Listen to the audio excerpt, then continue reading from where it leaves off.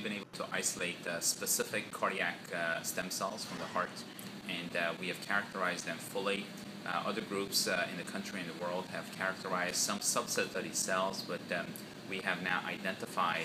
novel cells that have the potential of improving the cardiac function after a patient's heart attack. So the hope would be that in a patient who comes in with a myocardial infarction or a heart attack, that we can isolate specific cells from their own heart, culture them in the laboratory, and give it back to the patients after their heart attack so we can improve their cardiac function.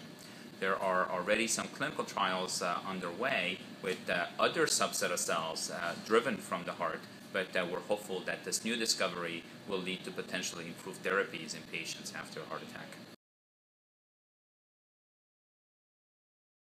We're hoping that using stem cell biology, we can then isolate these stem cells for therapeutic purposes and give it back to the patients after their heart attack, and the patients will not reject these cells because they're obtained from their own hearts and isolated in specific culture conditions in culture plates and given back to the patients for therapeutic purposes.